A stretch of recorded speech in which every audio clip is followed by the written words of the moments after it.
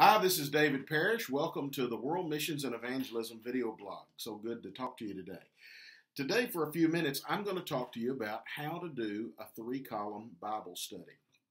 When I first learned about disciple-making movements 9 years ago, myself and some other friends, one of which was Randy Travis, who's our strategy coordinator in Latin America, went to Dallas, Texas, where we spent a week being trained by David Watson. We were learning, we had heard about we were calling them church planting movements back in those days. We had heard some testimonies, powerful things that God was doing, and we wanted to look into this strategy and come to understand it. And it was just a life-changing week for all of us that went there, at least for our team that was there.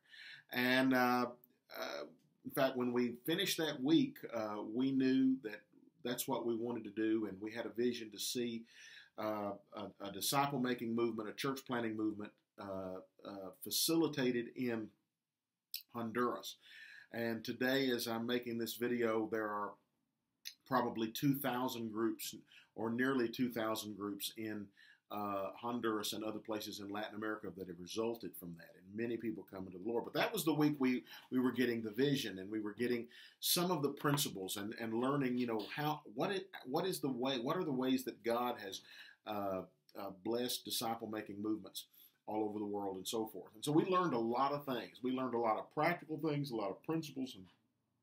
But that week, the one thing that I brought away from there that impacted my personal life, and when I taught it to other people, the lives of other people, probably more than any other thing, was how to do a three-column Bible study. Because the one thing we wanted to do is learn how to study the Bible in such a way that it leads us to obey the Word of God, that we study it in such a way that it leads us to obey.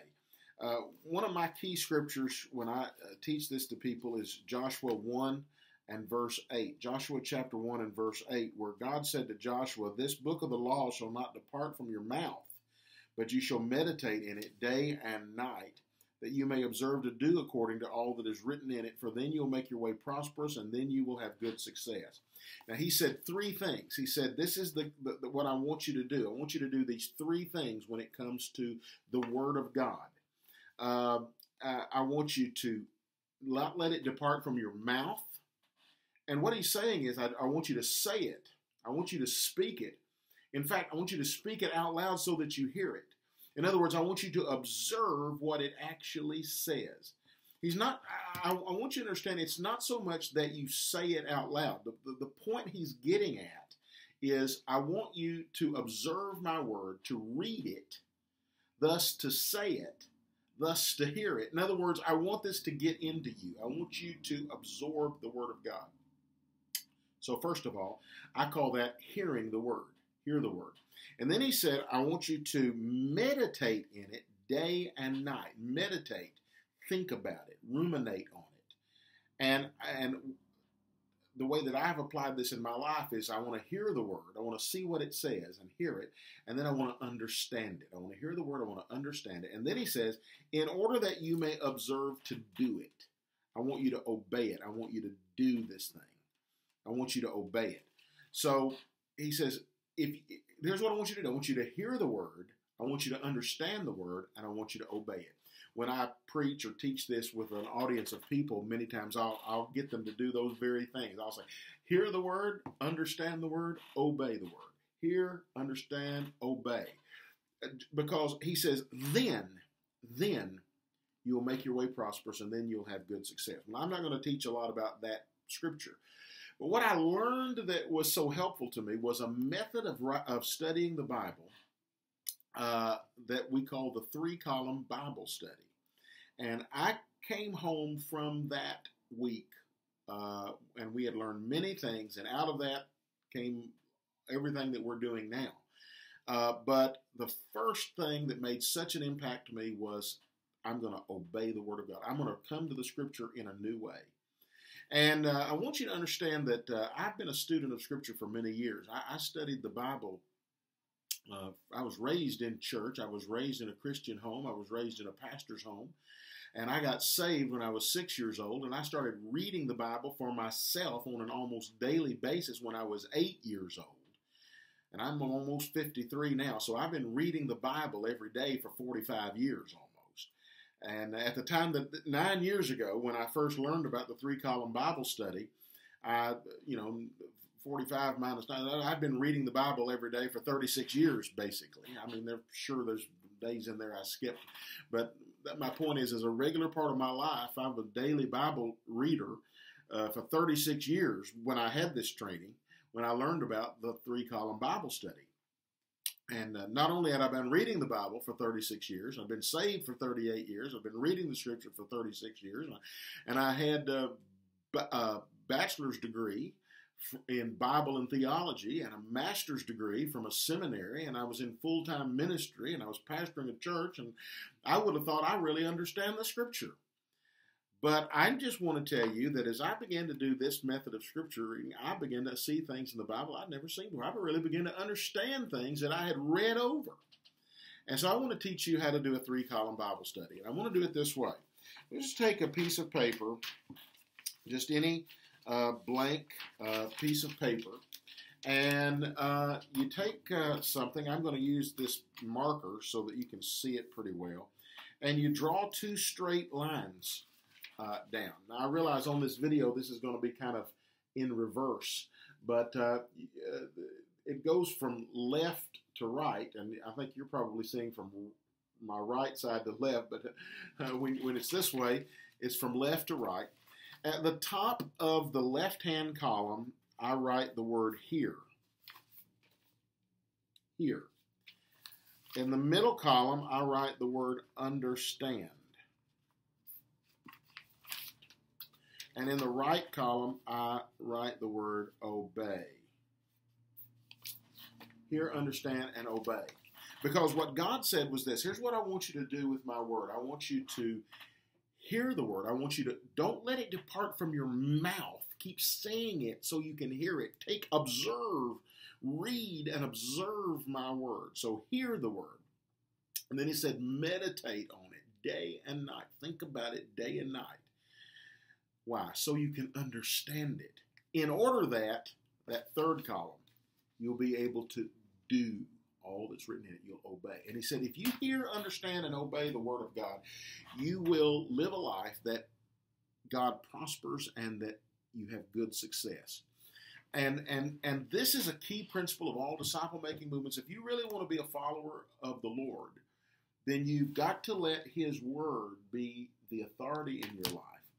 And that means hearing it, understanding it, and obeying it. So today, I'm teaching you how to do a three-column Bible study, which starts with taking a piece of paper, turning it sideways, drawing two lines, making three columns, and under the category where it says hear the word, find a passage of Scripture. And let's say you take Joshua 1:8. And normally I would take a paragraph, not a whole chapter, but a paragraph of Scripture. And in that, and so let's say I might just take one verse, but normally it's going to be more than a verse, a paragraph. But if I took Joshua 1:8 and I wrote it out, and I just wrote it, and I said, this book of the law shall not, and I'm not going to go ahead and write it all out, but if I write that verse out, I write it out so that I'm reading it. I may even read it out loud and I'm hearing it, and I write it right here. I write it out. Now I can read it from the page where I wrote it. And I'm engaging various senses. I'm engaging my mouth. I'm engaging the speech. I'm engaging my eyes. I'm reading it. I'm speaking it. I'm hearing it audibly. I'm writing it tactically. I'm writing it. I'm engaging my writing. And now I can read it. And what I'm doing is I'm observing what God's Word says. And in that sense, I'm hearing God's Word. I'm letting it in. Now, in this second column, I want to put in my own words, what do I understand that to mean? I want to meditate. Let me think about what I just wrote. What do I think about that? And so as I think about Joshua 1:8, he is saying I need to hear God's word. I need to understand God's word. I need to obey God's word. I've written that understanding. I could go on to write some more. If I do these things, God will bring blessings into my life. I will fulfill my purpose. Good success means I will have the wisdom to fulfill what creates success in God's definition of success. But you don't have to write all that down. What do you understand it to mean? What is God's word, and what is the Holy Spirit speaking to you out of that? You're writing that under understand. So now I've heard God's word. I'm understanding God's word. And in this third column, I'm going to write a sentence. And I might write 1 or 2 or 3 sentences, but I may just write one. It's okay just to write one sentence. But let's say, what am I going to do? If I was going to obey that today, not good intentions, I'm not going to write down, I ought to. No. What will I do today to obey that scripture? What will I do today to obey that scripture? So I'm going to start the sentence with I will. And then I will what? I will give priority today to reading God's word. That's a decision. Or I might put a second one. I will begin today a 3-column Bible study. I'm going to begin today. That's my decision. Today I'm going to begin to do this practice of the 3-column Bible study. Let's say, for instance, I was in another scripture. Let's say, for instance, I was in Ephesians chapter 6, and I have just written, I'm a husband. I just had my 32nd wedding anniversary, and I read the scripture, and I write the scripture where it says, husbands, love your wife as Christ loved the church. And I write that down, and I'm meditating on what does it mean? What does God want me to do? So under here it says, under understanding, I say, God desires that I show love to my wife in a practical way, the way Christ has demonstrated his love by sacrificing for me. Over here, today I will make a sacrifice of love for my wife. And let me be very specific. I will do that by, and you know, what is it your wife wants you to do? What is it that she needs? What is it that's going to communicate your care and love for her? I'm going to wash the dishes today. Say, would you write that down under I will? Absolutely. Absolutely. And when I do it, I'm doing it for the Lord, and I'm doing it in obedience to him because I heard from God. You know, many times people say, do you have a word from God for me? Yeah, I have 66 books. I have a lot. But it's not going to do you any good until you take a portion of it and you read it. And this is the beauty of this 3-column Bible study method. If you begin to practice this in your life, well, here's what I want to tell you.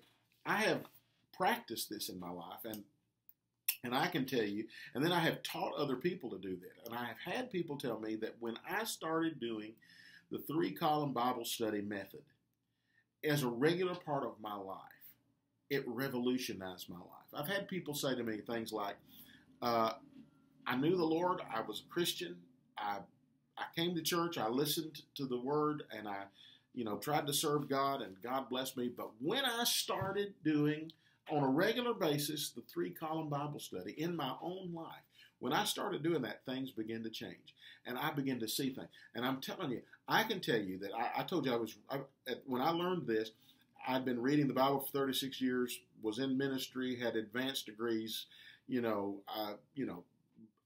had studied Greek, here, look, I knew a lot about the Bible, but in this simple method, I have encountered God sometimes in amazing ways, and God has shown me things in his word, but the most important thing is that when I have obeyed it, and when I have put that into practice in my life, and I've been able to say, I have heard from God, and I have obeyed God. I've understood, I've heard, I've understood, and I've obeyed. And here's what God says. You do that, and God's power is going to be released in your life, in that he says, I will make your way prosperous, and I will give you good success. I'm going to give, and that good success means I will give you wisdom.